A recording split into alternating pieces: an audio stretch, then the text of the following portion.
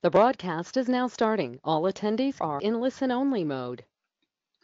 Good morning, everyone, and welcome to the Importance of Stakeholder Engagement through Perkins 5 webinar. My name is Brittany Boston, and I am with the Illinois Center for Specialized Professional Support. Before we get into the webinar, I do want to take care of a few housekeeping items. Just so you are aware, this webinar is being recorded and will be available to review and share at a later date. If you have questions during the webinar, you can raise your hand and we will unmute you so you can ask your question. Or there is also a questions pane that you can type your question in as well. So without further ado, I am going to hand it over to Amy Julian. Good morning, everyone. My name is Amy Julian. I'm the director for the Illinois Center for Specialized Professional Support here at Illinois State University, and I'm excited to talk to you today about the importance of stakeholder engagement through Perkins 5. What I'd like to kind of walk through as we get started here is our agenda for today. So the things that we're going to look at over this webinar are what does Perkins 5 recommend regarding stakeholder engagement? And they do have quite a big focus on stakeholder engagement through the Perkins 5 legislation. In addition to that, we're going to look at the value of effective stakeholder engagement. We're going to provide you with an overview of the Career Readiness Stakeholder Engagement tool that has been put together by Advanced CTE and really has laid that foundation for stakeholder engagement for career and technical education across the country. Then we're going to unpack steps for effective stakeholder engagement, and finally I'll share some resources with you, both national and local. So that's our webinar today, and again, I will be pausing for questions as we go through. If you do have a question and would like to speak, please raise your hand and Brittany will unmute you. And if you have questions, as I said, we'll pause and we'll go through those questions as we go through the webinar. So let's get started. First of all, Perkins 5, the Strengthening Career and Technical Education for the 21st Century Act, affectionately called Perkins 5, provides powerful opportunities to consult and coordinate with stakeholders throughout the state plan, local application development process, and beyond. So many of you are in the process of looking at your comprehensive needs assessment. Those have both been disseminated for secondary and post-secondary. And you're in that process of bringing those stakeholders together. So this is a beautiful time to really talk about stakeholder engagement. Importantly, meaningful engagement will not only make these plans better, but also foster partnership and relationships that, if sustained through the implementation, can make a big difference in advancing your state's vision for CTE. So let's look at the value of stakeholder engagement. Let's kind of talk about who our stakeholders are and look at the things that we can do to improve our career and technical education programs across the board. The value of effective stakeholder engagement. So effective stakeholder engagement has a variety of benefits that can advance your vision for CTE. For one, gathering input and feedback from those who are impacted. When we talk about those who are impacted, we're looking at businesses, communities, community-based organizations, parents, and most importantly, our students. We should not forget to include in our stakeholder engagement meetings and when discussing program improvement to also consult with either alumni from our programs or current students. Stronger plans that benefit the inclusion of many perspectives, and that is really what we're looking at when you have an equity perspective to that. In addition, we want to build, sustain, and deepen partnerships and relationships, and a coalition of stakeholders that can be your allies as you continue your work.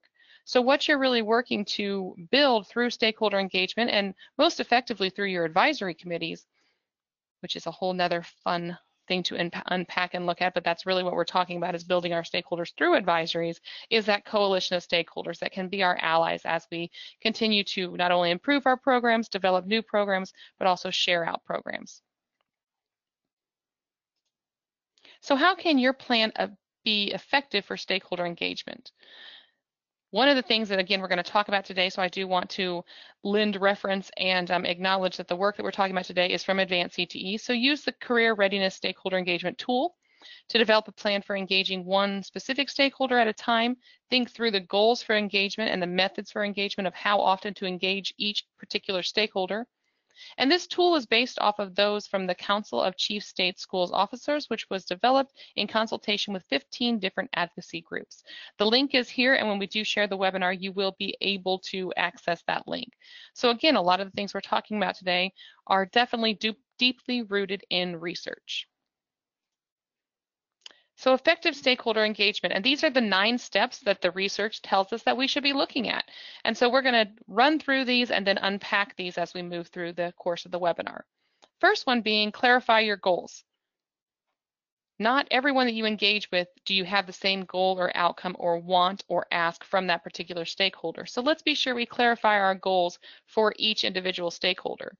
Number 2, or step 2, work with partners, organizations, and ambassadors to identify and engage your stakeholders. Sometimes the individual that you want to get to is also friend, partner, or already associated with another individual, and that is something that can really strengthen that relationship. Step 3 is essential and very important. It is speak to your audience. Again, messaging is essential to program success. So when you're speaking with your stakeholders, the ask that you have from a community-based organization is different than the information you're sharing with parents, or the ask and the way in which you're addressing parents and business stakeholders. So be sure that you're speaking to your audience and not necessarily just the collective same elevator speech for everyone. Use multiple vehicles. And by that, we talk about email, phone call, face-to-face meetings, not just send out an email and assume everybody has that information. Believe it or not, in some cases, people do not read what is sent in their email. 5, ask for input before decisions are made and use it. And we'll talk about this in greater detail, but it is very important that if you are asking, especially employers and your stakeholders, for information, don't ask things you don't actually want their input on. And we'll talk about that a little bit later. Keep your material simple and brief. Understand that everybody is busy and we want to be aware of everyone's time, so be concise in your communications. Communicate clearly and often. It is better that they hear from you and know who you are and that you're in front of them than that you talk to them once a year, bring them in for donuts, and move on. Keep your team informed. This is essential. Your team is also your voice piece to the system, so you don't want individuals calling and saying, what is going on with this, or how can I get some more information on this, and your team not knowing what is going on. So keep your team informed. And then number 9 in our closing one is turn these connections into long-term relationships. So how do we work to sustain those relationships through step 1 through 8 to allow us to build and evolve our programs? So let's unpack these a little bit, but let's first stop and talk about how do we choose a stakeholder. Who do we want at the table? Who do we want engaged with us, and who do we want to be a part of this conversation? Focus on one stakeholder at a time and be able to think strategically about each stakeholder. Some examples of stakeholders will include your local workforce boards, employers and businesses, industry associations, faculty both at the secondary and post-secondary level. Remember, Perkins has a big focus on partnerships between secondary and post-secondary, collectively, collaboratively working together. Students are a stakeholder, community-based organizations should be a stakeholder, and then civil rights organizations as well. To be a little interactive, is there any stakeholders that you feel are on there that I should not, or did not mention? Anybody want to chime in? I'm happy to unmute you. Or maybe throw those in the chat box or question pane. Let's throw those in the chat box. Does anybody have a stakeholder that you engage with that's not on this list? And I know parents is that evident one.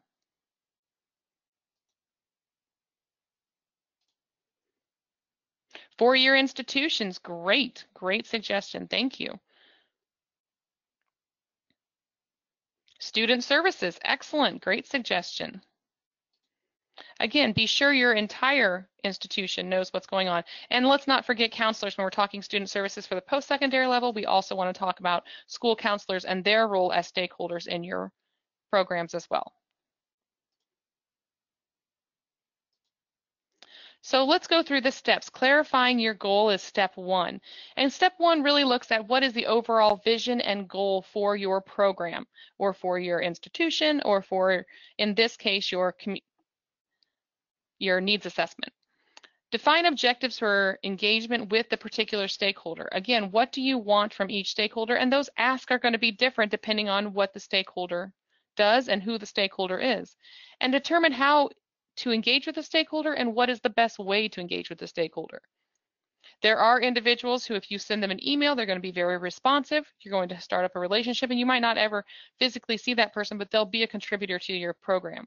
There are other individuals who want you to communicate face-to-face, and there are other individuals who the best way to approach them is over phone. But also, when you're talking with your stakeholders, ask them how they want to get information.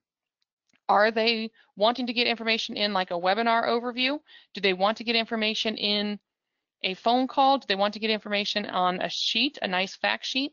One of the exciting effective practices that I've seen is that there is a lead for CTE programs who, prior to their advisory meetings, sends them out a little webinar. So they take about 15-minute webinar or 3 to 4 minute webinar, depending on the meeting, and they introduce themselves again via the webinar. They pre-record it. They walk through, this is what we're going to be covering tonight. These are the issues that are going to be coming up. This is where I need your input, and puts that all in a nice, concise little 10 to 15-minute video, short snippet, and that way when the individuals do come to the advisory, they have that additional information. They know what they're getting into, they know what's going to be voted upon, and they really do have an idea of all of the players that are at the table. Step 2, work with your partners to identify and engage your stakeholders. Determine who makes the best outreach to the stakeholder on current relationships. So what sometimes your faculty who are leading the program are possibly not the best person to make that ask from a business partner or a community-based organization. But in addition, sometimes the person who is the CTE dean or administrator is not the best person, it is the faculty. That's part of that discussion with stakeholders. Determine who makes the outreach to the stakeholder based on current relationships. Build on the relationships that you currently have and make those things happen. Asking partners to serve as an ambassador to your stakeholder engagement efforts can also be helpful to re-engage with that partner. So possibly you have an employer that also serves on your LWIA, and you want to engage with your LWIA as part of your program. So how do you work with that business partner to possibly be an ambassador in your stakeholder engagement to set up those relationships and to frame those relationships for you? If an ambassador or partner is making an outreach, make sure they are prepared to engage with the stakeholder and make sure they know all the information that needs to be shared and what the ask is or what the engagement limitations and opportunities are. This again is very important. Speak to your audience. Make your stakeholders, meet your stakeholders where they are. We live in education, and there are so many acronyms that go around. And I will tell you that if you talk to somebody in tech, the acronyms are just as plentiful, but they do not mean the same thing. So be sure that when you're speaking to your audience, you speak to your audience, that they understand your acronyms, that they understand what you're talking about, that they understand the communication. Language is so very important, and we don't want the message lost by us using all of our educational acronyms and having those individuals who are wanting to be a part of our process feel disjointed because they're not speaking the language we speak.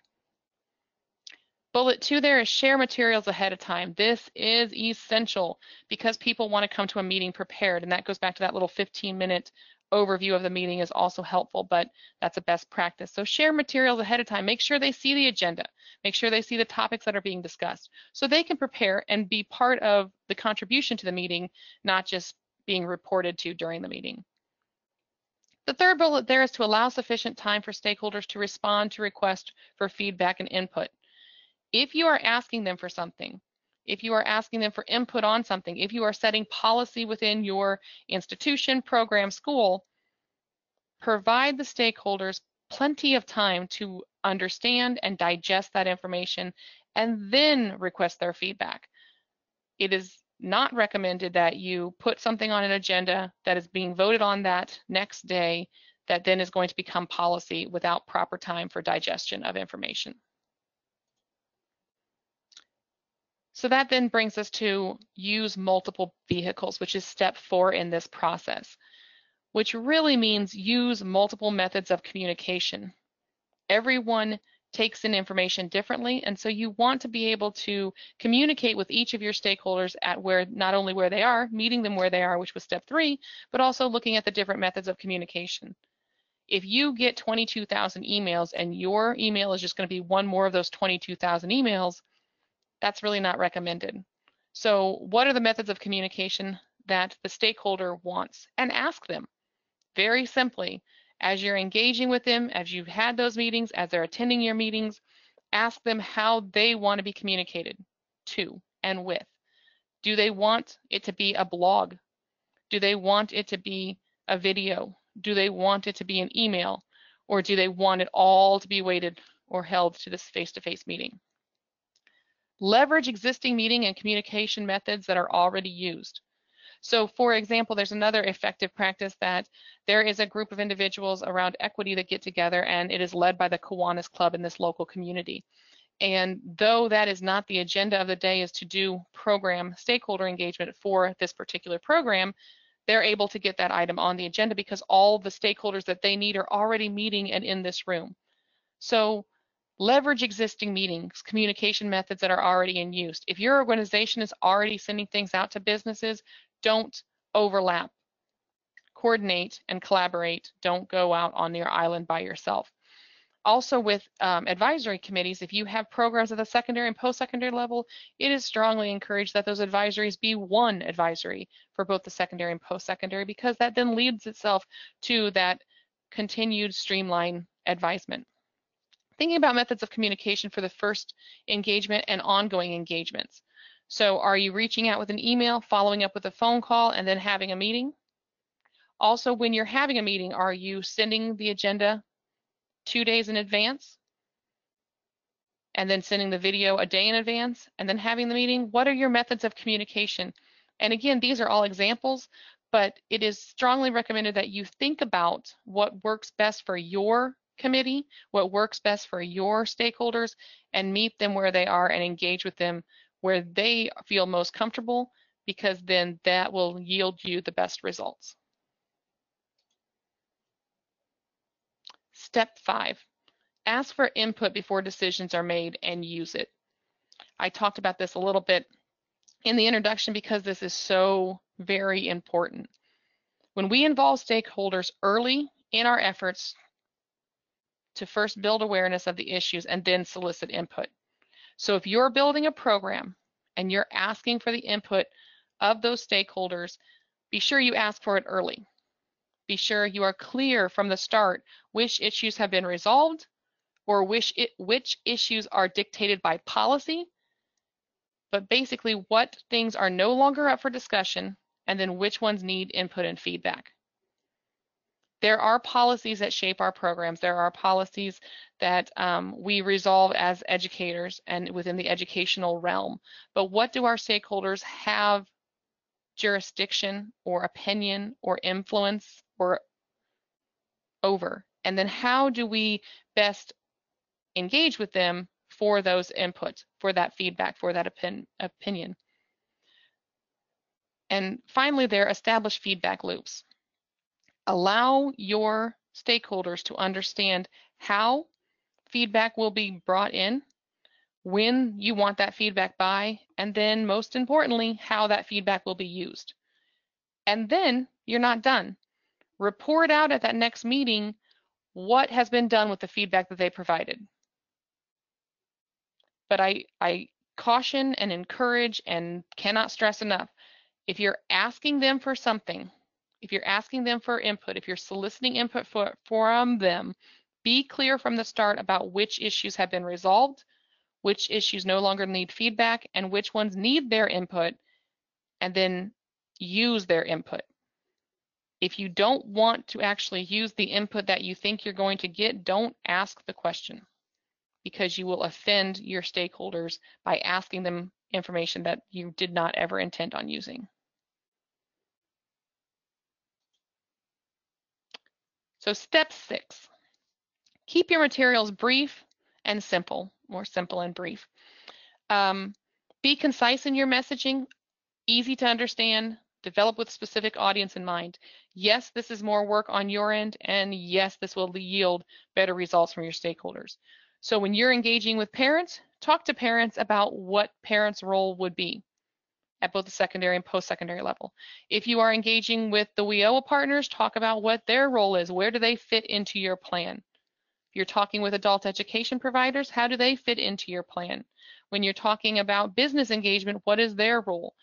But keep your materials concise. A lot of that information is going to be the same, but some of it's going to be distinguished to be different to talking to your audience. Be sure it's easy to understand. Be sure if you're using acronyms that you explain what those acronyms are and don't just assume people understand what acronyms are or what those are. And be sure that all your materials are developed with that specific audience in mind. Identify the information your stakeholder needs to know and be able to engage with. And then make sure any career readiness or workforce development jargon is thoroughly explained. Again, we speak in acronyms way too often, and we need to be sure that when we're communicating with our stakeholders that they are on the same level that we are. And for them to be on the same level and in the same room with us, we have to explain our jargon and not use jargon, actually use real English, not just acronyms. Is that clear? Everybody feeling good? We haven't had any questions pop up yet, so I'm going to keep going. Step 7 is to communicate early and often.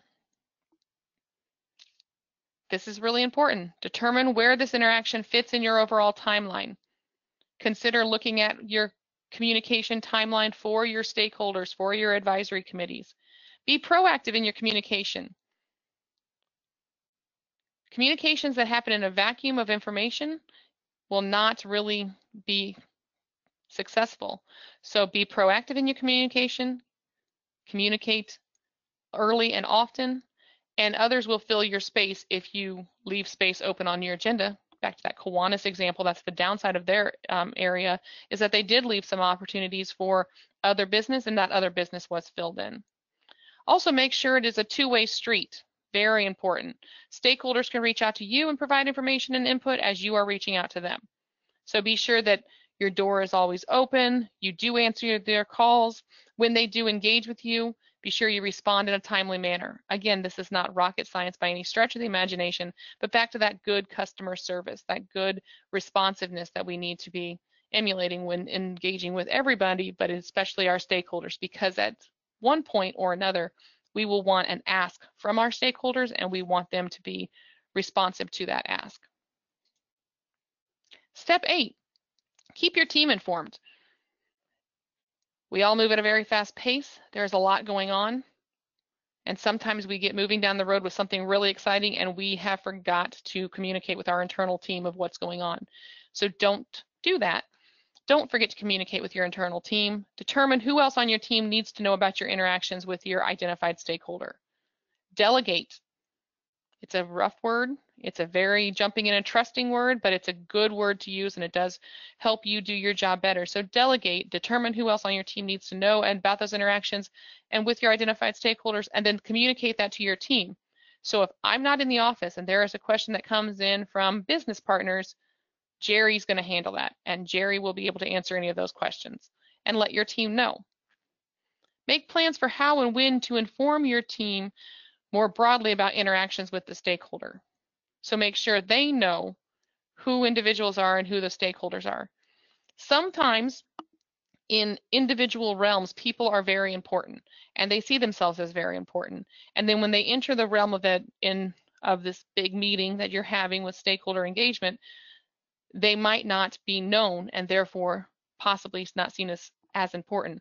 So if Bob has always been Bob and everybody knows who Bob is, be sure that when you are engaging with your team and someone is running registration or greeting people at the door, that they know who Bob is, because if you know that Bob will be offended if they don't know who Bob is, then we want to make sure we avoid that situation. So make a plan for how and when to inform your team more broadly about interactions. Let them know those things that they want to know. Let them know spellings of names are very important if you're going to put up nameplates of any kind, things of that nature. So be sure you keep your team informed. And step 9, this is our last and final step. Turn new connections into long-term relationships. Determine how you will communicate the results of this stakeholder involvement to him or her. As we talked about earlier, you're going to ask for their input, you're going to look at ways in which they can engage with you, and then you're going to report back to them how you use their input. Always let them know, always communicate back the results of their involvement, and always thank them for their involvement. If you and this stakeholder are not actively working on something together, establish how often you will check in. So possibly this particular stakeholder, when we look at that list, it's pretty broad, might not have something that you need to be talking with every single day, or maybe they don't come to your monthly meetings, they just come to your quarterly meetings. So establish how often you will check in with this particular stakeholder, and who will be that designated person to check in if it is not you as lead. With some effort, this stakeholder can become a valuable partner in your long-term goals. In addition, there are stakeholders that can start with program support that then could elevate to college support and college involvement, which is always a great thing. Or at the secondary system, local support moving into institutional support for the school. Think of how we can use our stakeholders and think of how businesses do engage with our programs, but at the same time, be sure that when you think about stakeholders, you're not just thinking about businesses, because the stakeholder is a much larger group than just business. So with that, I want to pause for questions now. We do have some resources, but those are the 9 steps. Any questions?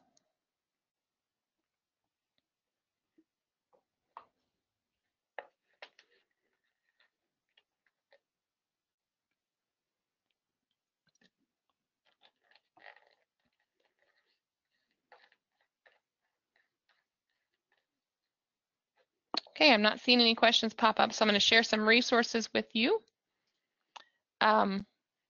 Again, all these links will be activated. This is the College Readiness Stakeholder Engagement Tool.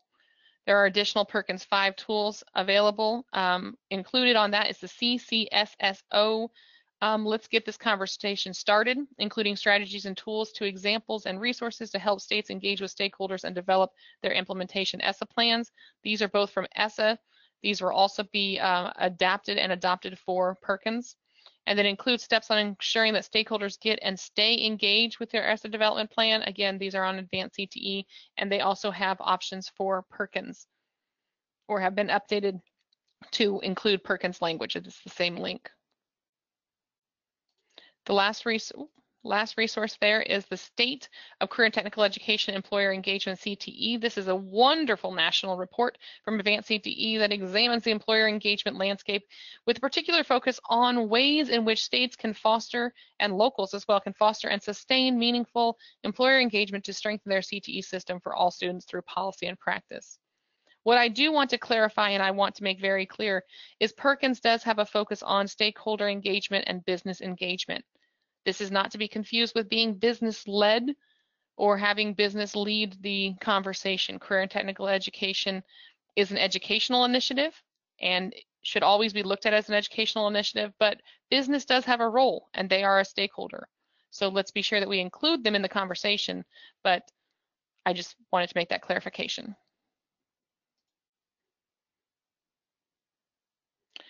So I do have a couple questions that have popped up. The first one is, would the PowerPoint be available on the ICSPS website? Yes, it will be. This PowerPoint will be available following the webinar. Give us a couple days to get that formatted and up, and then we'll notify you when the webinar is up. And then, are there any other types of meetings? You mentioned advisory committees and Kiwanis that colleges are planning to use or are already using as methods to gain input from stakeholders. Great question. There are several different groups depending on your community. Illinois is a very eclectic state, and there are a lot of different communities in different areas. And really, let's kind of unpack that for a second and look at where and what stakeholders you want to look at. So I'm going to pop back here.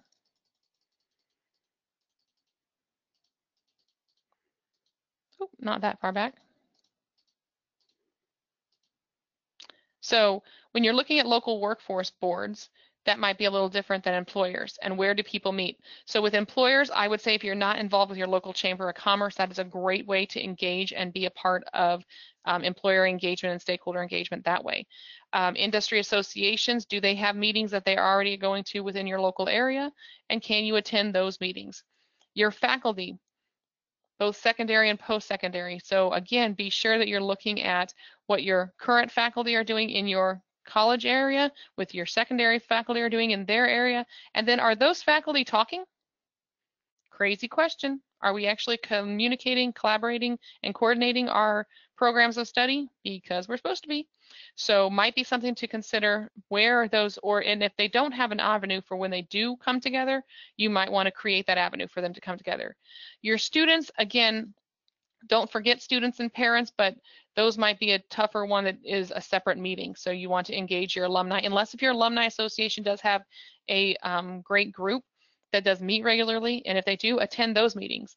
Community and partner organizations, churches, support systems, things of that within your community, they are meeting. They're meeting regularly. So be sure you, if you don't invite them to your advisory, how else can you engage with them and meet them where they are?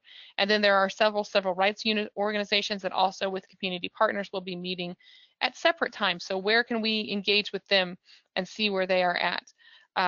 Again, there are several groups within the community, within your community, that are meeting, and so engaging with them is pretty important if you want certain input. But back to the message, be sure you know what you want from them and be sure you're meeting them where they are.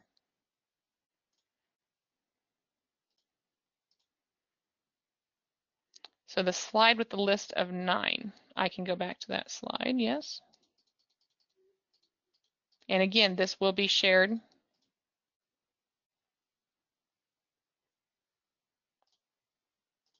There you go, that's the 9. And this information will all be shared as well as the recording. Any other questions?